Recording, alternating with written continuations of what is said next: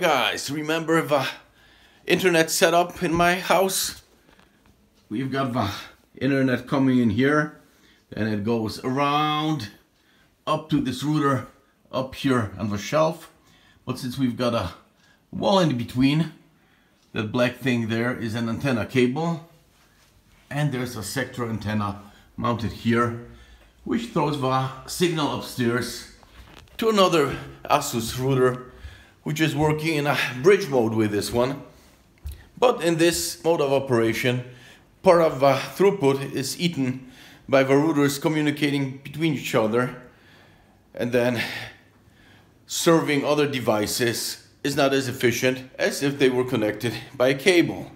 So to alleviate that, I got this, a ZyXEL PLA5456 Powerline adapter with 1800 megabits per second transfer speed over regular power lines. So we'll see how that works out. And let's get on with unboxing. Okay. Regarding the transfers, they're not that bad in this current setup. The largest problem for my son are the very long pings, which affect especially Fortnite play.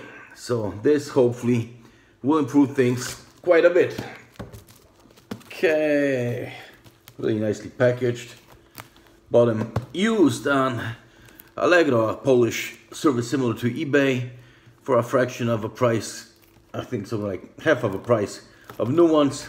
Also bought one single unit on eBay, which is still on the way, because besides the network going upstairs, I want to set up a point here with a wall projector, so I'll be able to transfer video over the power lines, so not to have any cables going from upstairs to the TV set here, so we can do some movie projections. Okay. I was worried a bit there will be no Ethernet cables, but these are included.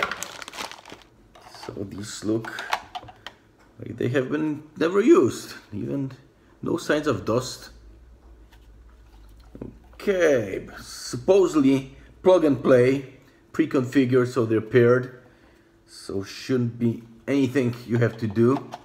Although if you do, there's a reset encryption key to pair them on the bottom. I think that's what it's for. I haven't looked at the manual yet, so I'll be showing you the actual setup, not to fiddle around with one hand with a cell phone recording and the other one with the cables and everything. So I'll just plug this in, configure everything. I'll show you the finished setup as well as the resulting throughput.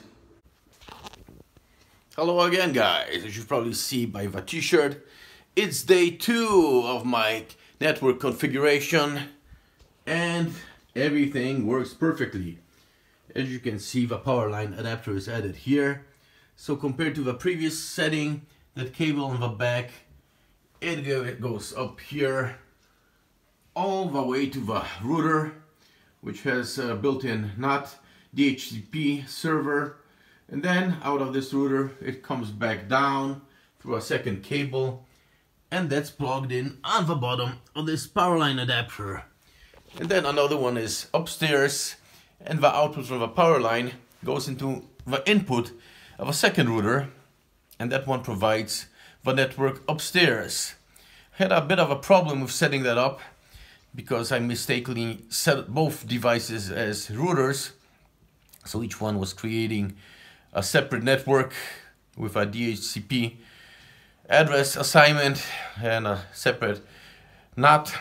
So right now only this router has DHCP, and the one upstairs is just an access point. So this way we have a single network.